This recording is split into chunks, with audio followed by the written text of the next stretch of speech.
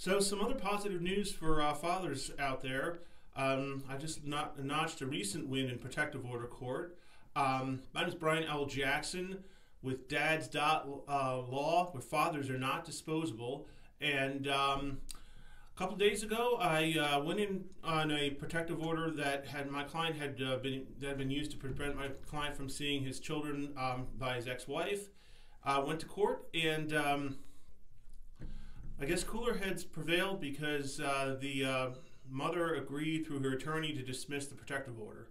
And my client on that same day was able to get a video visit with his children, who he hadn't seen in about 6 months. So he finally got to see his kid, and we're all very happy for him here. And I share these stories because I want you guys out there to know, if you're going through this,